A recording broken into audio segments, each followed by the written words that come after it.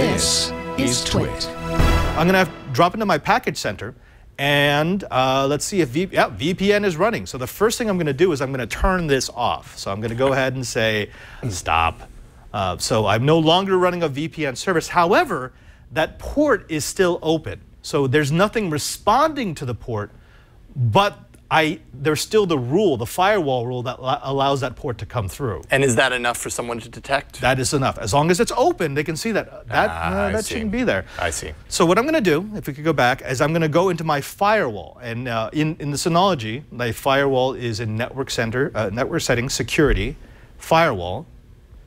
And we'll notice that this has enabled a system rule for TCP, UDP. Those are the two types of packets that can come through my network. From anywhere to anywhere, and it's going to, that's the VPN center port. So what I'm going to do is I'm going to go ahead and disable this. And what it should do is once it's restarted, it should have closed that port, so when I run another nmap, that shouldn't show up. All right, so if you go to the other computer, Alex, I'm going to go ahead and do it again. I'm doing nmap 10.135.25.202. And we'll see if that port still shows up. 1723 TCP. So it was closed before. What we want to see is we want to see it not show up at all. If it shows up, it still means that that port is available, even though the source, the service that's running behind it, is not. And remember, we're just trying to mask everything. We're trying to make sure that anyone who's poking at my computer from an IT terminal won't see it. And there we go. See, oh, good. It's gone. So no more port, but look what still shows up. MAC address 001132684368, and they know it's Synology. Yeah. I've just enumerated the router, and this will work for pretty much any router. And if they're paying attention, they'll know that shouldn't be there. So what I want to do is I want to make this look not like a router, but make it look like a network card. So make it look like it's actually my computer connected to the network, not my router connected to the computer, to the network, and my computer's connected to my router. So this is where you dress your Synology up in camouflage. Yeah, a little lipstick, maybe a little powder. Anything to throw them off the scent.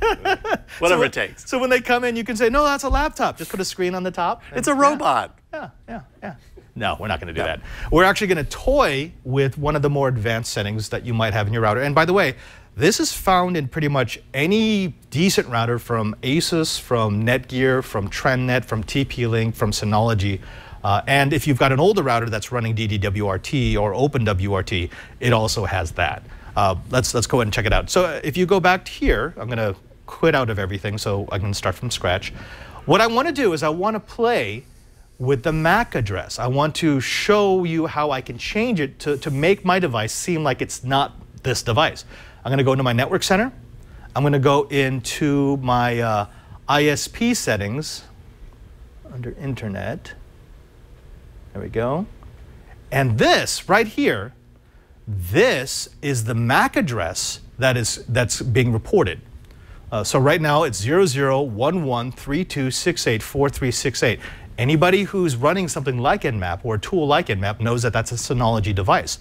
What I'm going to do instead is I'm going to have it clone the device that it's currently connected to, which is 00E04C68071B. It's this generic USB adapter that's hanging off of my laptop. So what it did was it just took the MAC address that's associated with this little USB adapter, and it's put it into the table for this. So when it gets pinged, it's actually going to tell it that that's its MAC address.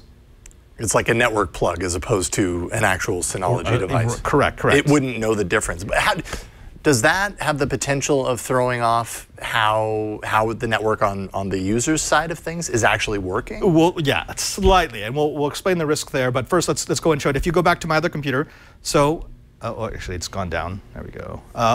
Wait, that's right. Since I changed the MAC address, it's also changed the IP address.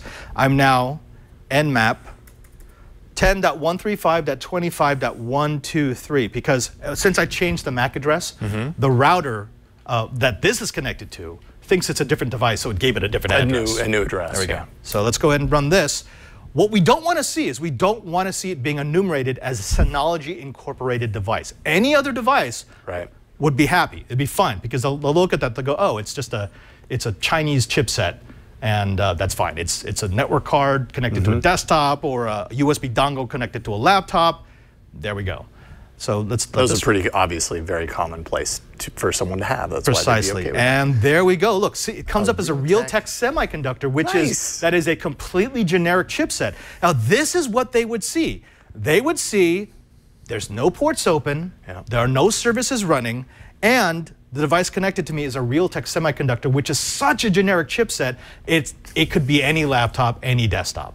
Wow, that's awesome. Right. And so if you've done this, you have more or less full functionality, except they won't know that it's a router and you're protected. Now I guess the bigger thing you still have to pay attention to is where you store this in the room, so it isn't quite so visible that you've got this thing with antennas poking out of it in the corner. So what keep I that did, in mind too. I actually put it inside of a mini ITX case. So it looks like it's just a desk. I even had the lights blink. So if they come in, it just looks like, oh, he's got a computer, he's got a bunch of networking cables. That's actually not all that atypical. But that's what I want to do. Now, there is a risk here. There is a risk, and here's the risk. You are taking the MAC address from another legitimate device. That somebody else could have? That someone else, well, I mean, I have it. So, because it cloned this adapter, right? Which means that if I ever take this laptop, and let's say I'm going onto campus somewhere, and I plug it in, there's now two devices with the exact same MAC address. That could give you away at worst. At best, you might actually have a collision where the router thinks, you already have an IP address, and it gives you both the same IP address, and now you're not getting connectivity. So maybe you want one of these that you just tape to the network cable in your room so you never remove it, but then you've got another one in your laptop bag that you bring with you that you use for that purpose. Precisely. Keep it there. If you wanted to be a really not so great person, if you go back, this ISP setting, I can put any number here I want, any sequence. So if I wanted to be an absolute jerk, and please don't do this, I'm just going to explain how it's done, but don't do it. I could scan the network, I could find the MAC address of a different adapter and put it into my router. And don't do that. That's just mean. That's really mean. Really, seriously, it's annoying, especially since the other person will probably have no idea what you're doing. So what is the risk to the other person if you do that? Well, the other person, suddenly things won't work properly. Like sometimes it will work and sometimes it won't work. Right. Now, it also will affect you. So, and by the way, if you're calling attention to yourself that way, the IT administrator may track it down and go, well, I've got the single MAC address connected to two different ports. I better trace back where those ports go, and suddenly he's in your room and taking away your router. So yeah. You don't want that. So this is actually super simple. I could have explained all this in just a couple of minutes, but the reason why we went through this explanation is because this is good knowledge to have. When you're on a campus, you have to assume it's a hostile environment. You can't assume that everyone there is following the acceptable use policies for the network. You can't assume that everyone's going to be a good guy. So protect yourself. Get yourself, it doesn't have to be a Synology, it doesn't have to be an expensive router, but at least something that puts some bit of firewall, some bit of security between the bulk of your devices and the rest of the network. Made sense to me. Usually this stuff totally confuses me completely, but I think I'm following along. Next time I'm living in the dorm, I'll do this myself. You know, you're going to have the talk with your daughters and say, honey, I know you're going to the dorm, but I want you to have this router. My father gave me this router. His father gave it to him, and it will protect you well. Practice safe Synology. Oh, my dad joke.